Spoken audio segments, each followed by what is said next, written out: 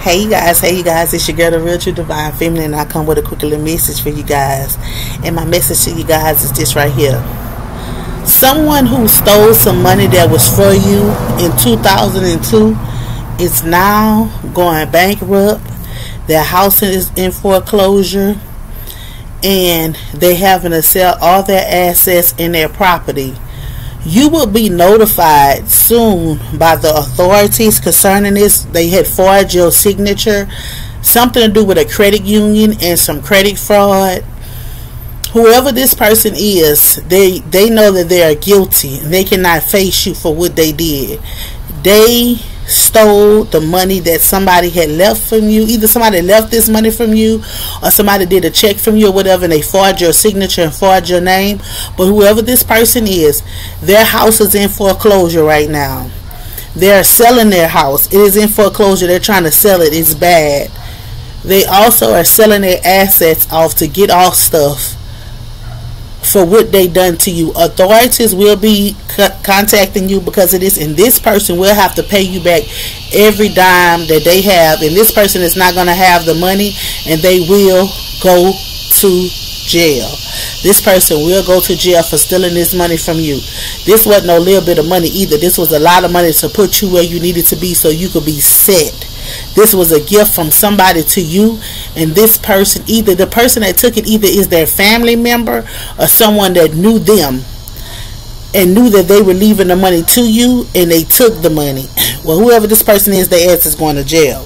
There's no way around this, and everybody that's involved in the financial institution that knew about that you wasn't the person that this money was for, they're all going to jail. And it's going to be a group of people. I seen like 2 women and 2 men going to jail, all with this situation right here. Fraud, identity theft, bank, what is it called? Some of an institution or bank, misuse of an institution or bank, something like that. It's like a group of charges that these people will be facing. And like I said, whoever this person is, their house is in foreclosure.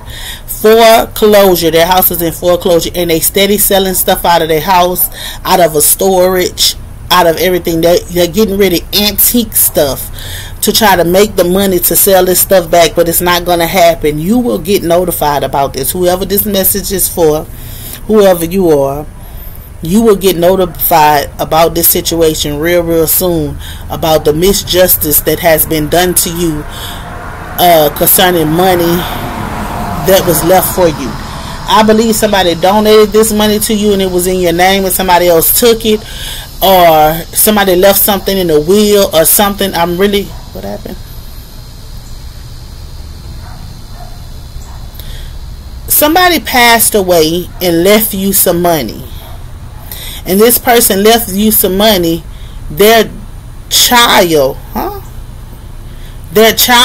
is the one who stole the money from you.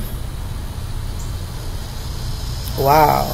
The child is the one that forged your signature, and their biological child forged your signature and did all the rest of this and took the money that their parent left from you. They felt like it wasn't fair. Wow. They felt like it wasn't fair that you was getting all this money. This person have a major gambling problem who lost this. They have maxed out 12 credit cards, I'm hearing. They like to buy jewelry. Only you know who this person will be. They like to buy jewelry, nice house, wigs. Lord, wigs.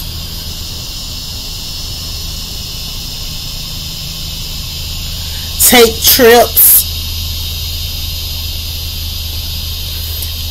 Say that this person was taking trips all across the world with your money, going on cruises, bought a new vehicle, and everything with money that was left for you. And this person thought they would never get caught, but this person is now caught.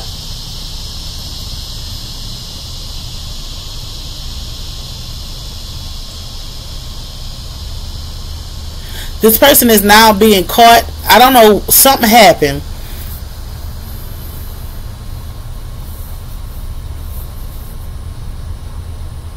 Something happened, and this is why this person is being caught. Somebody went looking over some paperwork. A new, hold on. A new, what is it? A new supervisor came on, and you know how you go over paperwork every quarterly or whatever? That's right. Every quarterly you go over paperwork. This person was new at the place. It's what? Southwest Credit Union, huh? Southwest Credit CWC.